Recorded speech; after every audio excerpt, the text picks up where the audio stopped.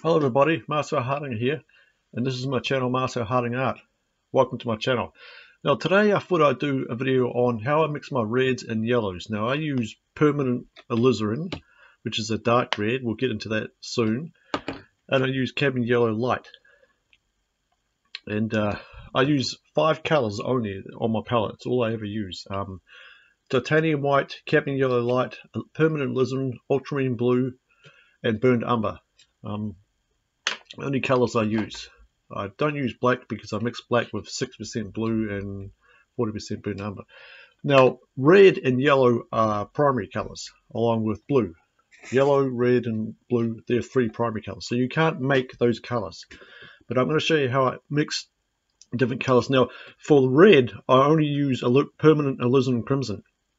And the reason for that is because when I want a red, I usually want a darker red, and permanent alizarin crimson is a dark red. But the good thing about it is that not only is it a darker red, it's slipping off the page here.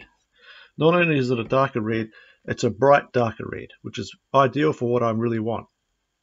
A lot of dark reds, they're just not bright enough and dark enough, and it's a dark, bright color, and you can mix it with anything. It makes a great purple, it makes a great pink, and I'm going to show you different ways I mix this red.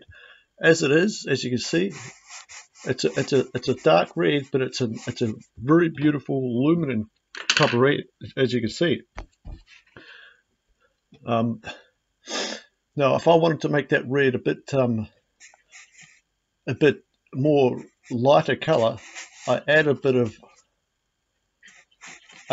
yellow to it, and as you can see, it's a lot. This red here, it's a lot compared to this one right here. I added a little bit of yellow to make it a lot brighter red, like a cadmium red medium, and it's ideal for that. So you don't have to buy a tube of cadmium medium red. The thing about cadmium medium red is that you can't really darken it that much. With this one here, if I wanted to darken it, I just use a little bit of burnt umber,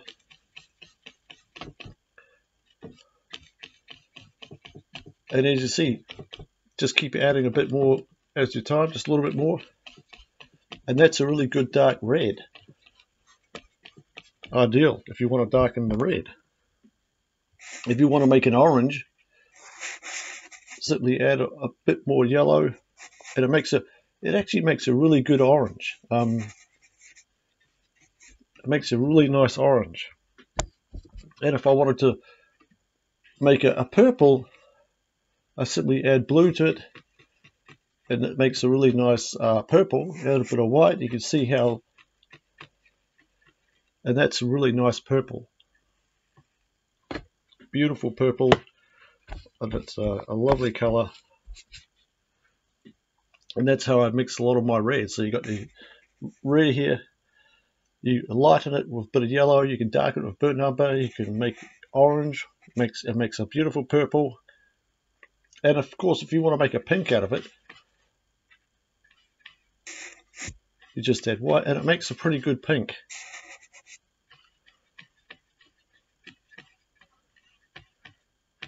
Makes a really nice pink. Now I'll get onto the yellow in a second. Now the yellow, I use cadmium yellow light. Now the reason why I use light is because cadmium yellow by itself is a powerful color, and it's you can't mix yellow. It's a primary color. But I use cadmium yellow light because it's perfect. Because cadmium yellow by itself, it's too powerful, and you try and add white to it to lighten it, it doesn't seem to work. Quite often it's just too powerful. And as you see by itself, it's a really nice color. But if you did by chance want to make it a little more yellow, a little more brighter yellow, I use a little bit of alizarin crimson, and as you can see, that's by adding a little bit of alizarin crimson to the yellow, it's equivalent to cadmium yellow medium, which is pretty cool. I really like cadmium yellow light, and it's a fantastic color.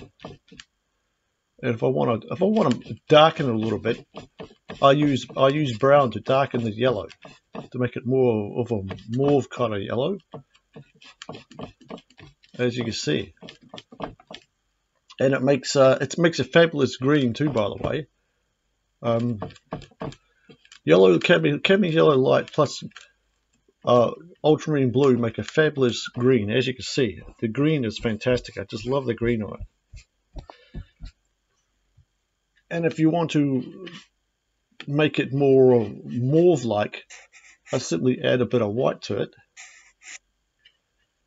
and it makes it more mauve-like, which is really cool. I mean, cadmium yellow light is a great color, and I love it. It's a fantastic color. I really like it. And you can experiment. You can try. Let's try a little bit of alizarin crimson to it and just see what I get out of it. It makes orange. It makes a beautiful orange if you add alizarin crimson to it. Fantastic orange. I mean, you've got different shades here. Makes a nice orange. It really is a great color. I mean, if you want to make it a darker green, just keep adding blue. And what I do is I add a little bit of burnt umber to it. And you can see it makes it a lot darker green if you want to have a darker green like that. And this is what I use for yellow. And I only use cadmium yellow light and permanent alizarin crimson. They're the only colors I use. And this is how I mix my yellows, because yellow and blue, red are a primary color. But of course, this is how I get this is the only reds I use as permanent alizarin crimson, and the only yellow I use is cadmium yellow light, because that's all I need. If I wanted the red to be more lighter reddish, I add a little bit of yellow to it. It's a good red. Permanent crimson is a good dark red, and cadmium yellow light is a really good yellow for mixing with greens. This is what I use it. You could use cadmium yellow medium for adding to making green, but I don't like how the green comes out. And cadmium red, it's too strong and powerful. So I use alizarin crimson, and alizarin crimson is also a transparent color, and it's brilliant for mixing, and it's also good for glazing. Permanent alizarin crimson, it's brilliant for glazing because it's transparent. Any color that's transparent is brilliant for glazing. As long as you thin it down with something like clear painting medium to thin it down, it's brilliant for glazing. And this is how I set it, how I do my reds and yellows. So if you like this video, like, share, subscribe, and bang that bell. I'll catch you guys later.